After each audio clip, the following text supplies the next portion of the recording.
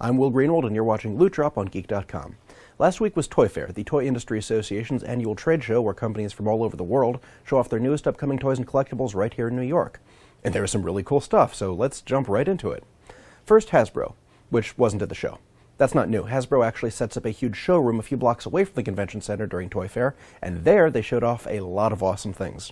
The biggest and most badass of them was Devastator. Original, G1-inspired, 6-Transformer Gestalt Devastator. Hasbro is pushing lots of Transformers combiners. Gestalt is word for combiner in Transformers fanspeak, with Combiner Wars, which lets you take a Voyager-class medium Transformer and 4 Deluxe-class small Transformers for limbs and a chest and make your own Superion, Menasor, whatever. Devastator isn't that. 6 Voyager-class medium Transformers. G1 green and purple. He's massive, nearly as tall as Metroplex over here. So badass. He's going to be 150 when it comes out this fall, but giant green and purple Devastator, made of 6 Voyager Transformers. Yes! No spoilers for Age of Ultron or Ant-Man, but if you love obscure Marvel characters, you're going to love what's coming to the 6-inch Legends and 3 3/4-inch Infinite lines from Hasbro. Batroc the Leaper? Yes. X-52? Yes, and there better be a trench coat-equipped Next Wave variant coming, Hasbro. Grim Reaper after he's been apparently exposed to Joker toxin? Oh yeah. Also, Misty Knight, Chameleon, Tiger Shock, Batroc the Leaper. You said Batroc the Leaper twice. I like Batroc the Leaper! You know the 3-blade crossguard lightsaber from the Force Awakens trailer?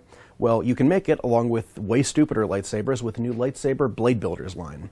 All of Hasbro's new non-Force FX lightsabers will be compatible with each other, so you can connect them together to make lots of different mimetic configurations. Hello, Light Menorah. Hasbro's gone awesomely nuts with Nerf, too. Nerf Modulus is a build-your-own Nerf gun series that basically gives you a semi-automatic motorized Nerf pistol rifle like the Strife, and lets you slap on whatever stocks, barrels, grips, handle scopes, and whatever else you want on it. It's like the N-Strike rail accessories and a few of the older barrel extensions and scopes, but with way more choices. Also, there's Nerf Rival. It's Hasbro trying to take on an older crowd with Nerf, apparently, against paintball and airsoft. These guns fire little foam balls with surprising force, and we'll see how the new design goes, but there's still going to be darts coming, so that's what's important. And one more Nerf thing, I'm going to just pan across this Nerf Zombie Strike gun in complete silence so you can take it all in.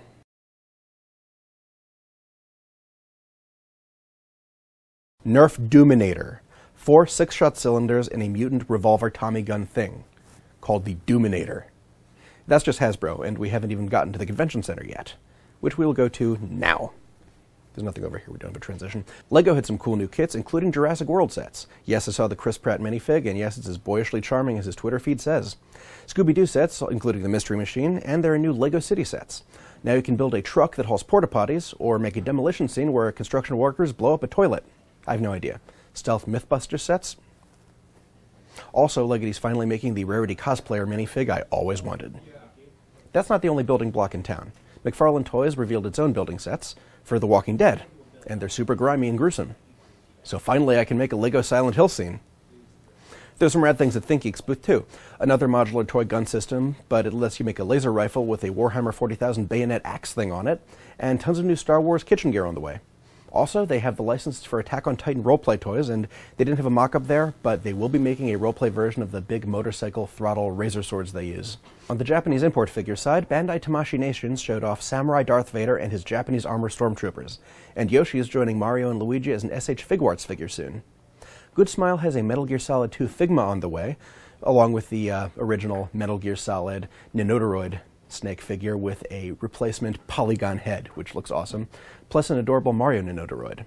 And these Kotobukiya figures aren't new, but I want to show them to you anyway. Sexy Bishoujo statue versions of Jason Voorhees and Freddy Krueger. Drink them in.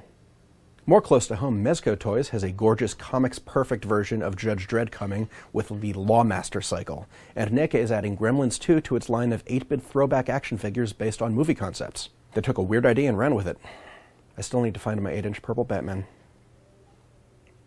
Also on the LEGO side, they had a big case showing every Star Wars minifig ever made.